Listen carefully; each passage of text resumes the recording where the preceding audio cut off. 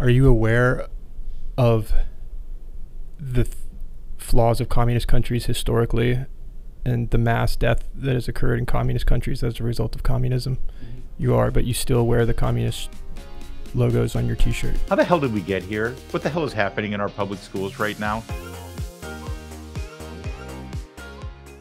Now, the last time we saw this guy, his name is Warren Smith, Secret Scholar Society is his YouTube channel. And you'll remember he sat and talked through with a student about their presupposition that J.K. Rowling was a bigot. And by the end of the video, by saying, well, what did she do that was a bigot? Well, what did she say? Well, what did this? What did that? And what do you think of that?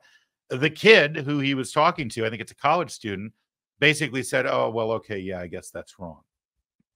Again, a great example of talking through with facts and logic in a reasonable way about presuppositions that people all have to assume and take on as their conventional wisdom. Everybody knows Trump's a racist. Well, hold on a minute. Let's talk that through for a second. This is exactly how we grown-ups should be talking with people. And Warren Smith has a great new version of that. It has to do with one of the students that he saw in his classroom wearing Soviet and communist paraphernalia. You know, we see these guys with Che Guevara shirts all the time without even knowing who Che Guevara is. By the way, before this video is shot, Warren had to respond to people who were, ticked off about the lighting, because what you're going to see here is nothing but the light coming through the back window behind him.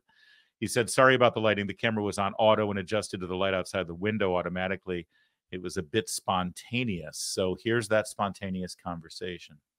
Are you aware of the flaws of communist countries historically and the mass death that has occurred in communist countries as a result of communism? You are, but you still wear the communist logos on your t-shirt. Yeah. Okay, so I am aware of that. I'm not condoning that at all. Like, I do not like when a lot of people die. That's not a good thing. It's basically the idea for me, honestly. Like, I think about the idea and I think that's cool. It's kind of a cultural thing for me. Like, I do like the culture around it. I like how sometimes they'd get a bunch of people together, make them basically patriots, like the overall idea of communism. I kind of like the free healthcare, no landlords, This is going to be good, I promise, and it's really well reasoned, and you're going to like how this goes. But I am going to interrupt once in a while, because even that, I just like the cultural implications around the hammer and sickle. This is a kid in college.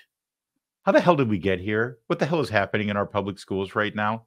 How do kids get out of high school without recognizing the evil that the hammer and sickle has represented for the last 100 years? From the tens of millions murdered by Mao, to the tens of millions murdered by Stalin, to North Korea, to Cuba, to Venezuela, to anywhere. How can you wear communist paraphernalia and say, well, I just like the cultural implications around it? It still boggles my mind. I know I'm being naive, because I actually think that there should be an education linked with our public schools, which there isn't. Not an actual education about history or facts or anything like that. But every once in a while, when I hear something like that from someone who's the age of one of my children, I want to scream. But let's watch how this is handled. So what makes you think that healthcare is free? Because someone has to pay for it. So where does that money come from in a communist country? The state would pay for it. And where does the state get the money? From taxes, right? So where does the taxes come from? The people. So are the people paying for the healthcare? To an extent, yeah. How would you define communism? That's a good question. I would define it as a society that would give you a job based on your needs and abilities. So it would actually be the government controlling the means of production? Pretty much. Right. So as opposed to capitalism. where it is a competitive marketplace based on individuals striving for their own interests. Communism would be the interest of the state over the individual. So it sounds like you like the idea of the group rather than the individual because you're concerned about the individual, but have you considered what that would actually be like, how that would impact your personal freedoms and your ability to conduct yourself? I have thought about that. And what are your thoughts on that? So, since I have personally had struggles with finding jobs, I think that that would be a good thing for people like me, so then they could get basically assigned a job so then they can make a living. So would you rather be assigned a job or rather have the free choice to choose the job that fulfills your passion and your interests? That's kind of a tricky question. I don't know if I'm really the best person to ask about this because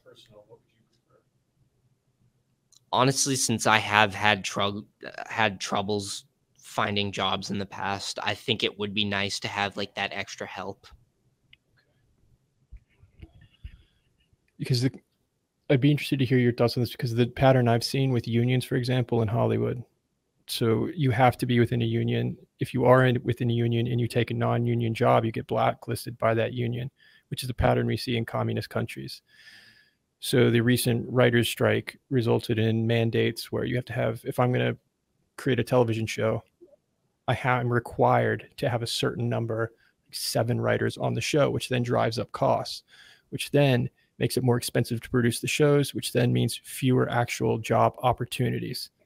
I'm not sure if these students fully understand what can occur. Yeah, like if it's not done properly and like there's a person in the higher ups who's super greedy, it can ruin like the whole idea of it. And I've seen that before in some countries. Like Pol Pot basically killed half his population. Like I don't agree with those actions. Like the idea of communism's good, but if someone commits actions like that, then it's not a good thing. Hey, at least you knew who Pol Pot was. I'm going to give him that. That's impressive, right? He must have seen a movie or something.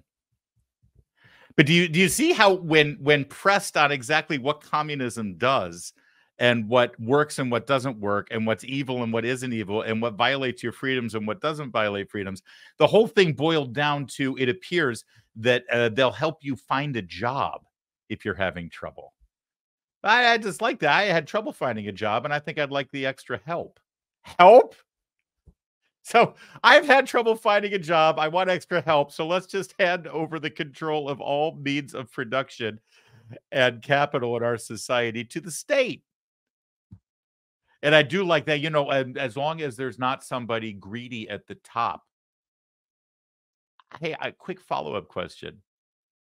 Setting aside your Pol Pot example, which is a really good one, can you show me any example of communism over the course of the last, what are we going on, 115, 120 years now since it started in the Soviet Union?